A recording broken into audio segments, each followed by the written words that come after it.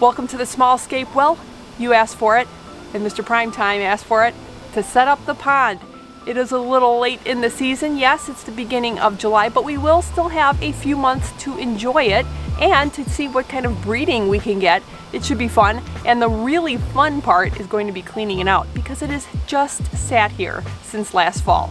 Haven't done a thing to it, didn't even drain the water, so this is going to be really fun. Hope you enjoy. So my plan of attack is I've already tested the pump. The pump works. We've got our extension cord getting the pump to the pond. I'm going to clean it out. That means removing a lot of the leaves and other gunk that's in there. I'm going to drain a lot of the water, and then we're going to refill it. And then my planting is going to be different than last year though. Last year I got a number of pond plants, some of my favorites, but this year I'm going to keep the costs to a minimum. I got 2 umbrella plants from the local swap, really excited for those, and then I'm going to use a lot of aquatic plants that I just happen to have, probably crypts. I think I'm going to use a lot of crypts in here. I may have some plants out front that I can dig up, some Japanese forest grass maybe that I can plant around, and you're going to see the pond has really settled, so I'm going to have to kind of flatten it out and kind of redo the soil underneath there so it's nice and level. Add a lot of garden soil around because I do have some plantings and all of it has gone kind of out the door with the fall and the winter seasons and even the spring and part of the summer. So let's get started.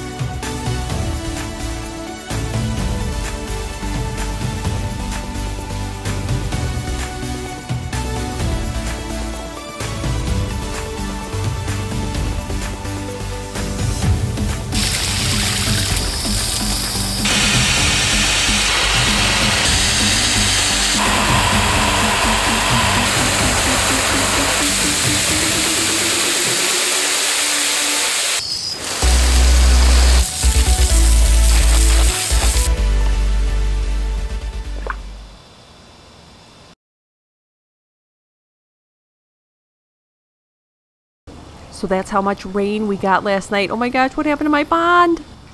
Just kidding. The pond is just fine. It's really full, but it's just fine.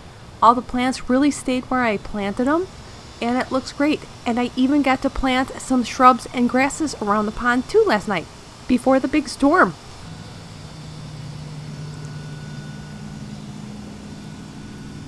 Now the Bacopa and the creeping Jenny stayed really nicely, and I just expected to kind of creep along the driftwood and the rocks. I did add some driftwood in addition to that piece. I don't know if I have any footage of it for some reason. But today you won't see me on camera because look at that temperature. What? What? Oh my gosh, no. So let's look at some pretty plants. Yes, I went back to the garden center to get a few more plants. I couldn't help myself.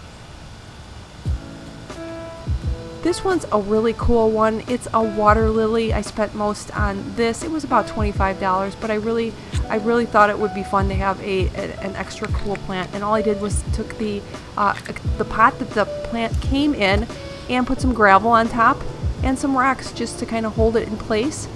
And then this is another one of my favorites. It's the spiral rush. It's just such a goofy, fun plant. And I took the same pot that it came in and added some gravel on top, wedged it in between some rocks, and it's all good to go, along with some Bacopa that I stole from a planter out front.